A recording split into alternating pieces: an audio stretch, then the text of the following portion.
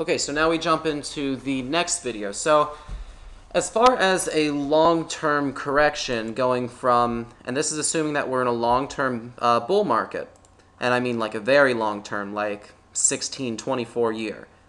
Assuming that, that would mean that our target would be just about around this 10,000 level on the Dow Jones, or slightly above that. Somewhere in this area right here of this correction.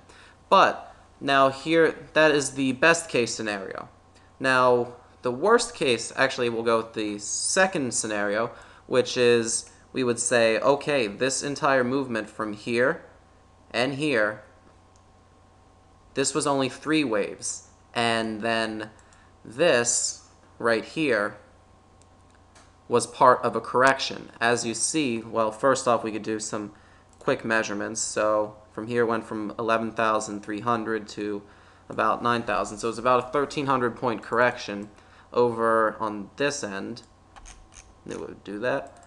Over on this end, the top was about 12,850. The bottom was around 10,500. So we're talking a 1,000 point correction here, and then we're talking a 2,000 point correction here. So if you went from that viewpoint, you would say, okay, so that would mean that this correction is not proportional. So what we could do then, we would say, okay, if this entire area right here is only 3 waves, and from this viewpoint in a weekly chart, it really only looks like 3 waves. See, 1, 2, 3.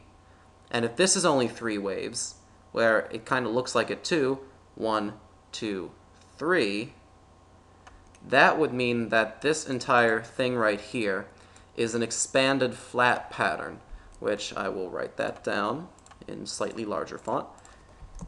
Expanded flat, and that's another Elliott wave terminology. And the idea from that, what we can gather, is that this is the second best case scenario.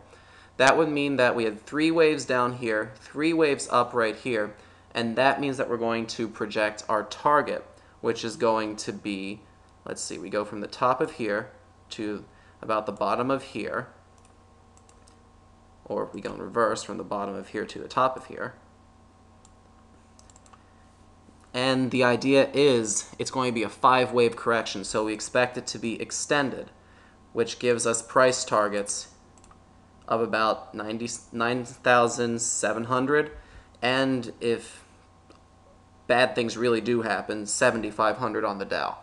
Okay, so that is the second best case scenario.